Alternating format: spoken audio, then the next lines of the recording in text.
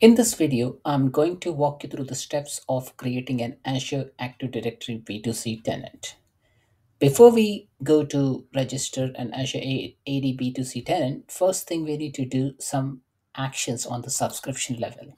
So I'm in my subscription. So this is the default subscription which I have currently. I need to go into a resource provider in my Azure subscription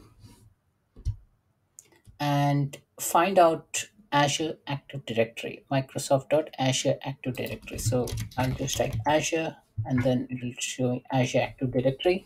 Provider is not registered. I click on it and then I just say register.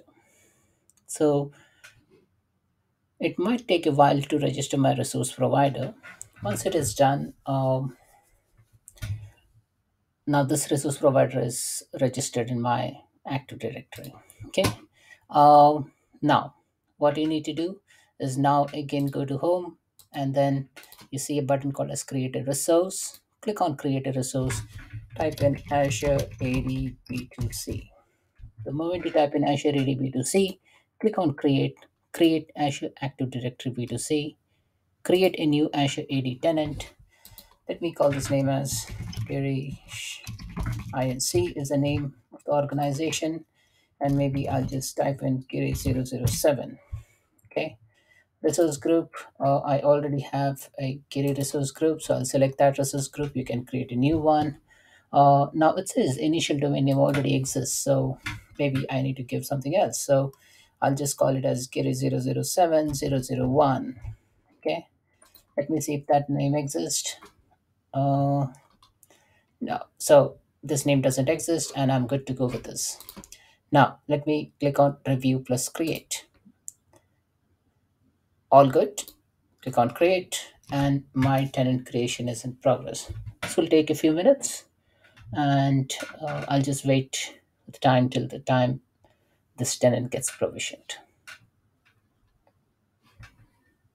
Okay, look like the tenant is provisioned. As I see from the message, tenant creation was successful. Click here to navigate to your tenant.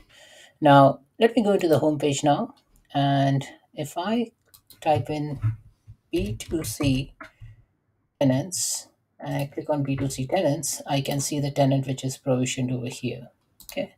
Now this is the tenant which was provisioned. I click on here and then I will see the details of the tenant. If I click on open B2C tenant, this is where I navigate to the Azure AD B2C tenant. Wait for it to get loaded.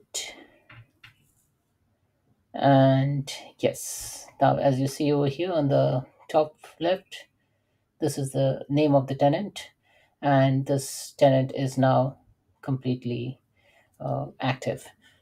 How do I switch back to the tenant? Is I need to click on maybe settings, and I can see directories plus subscription. Now if you see here, the default tenant is 0kmlk.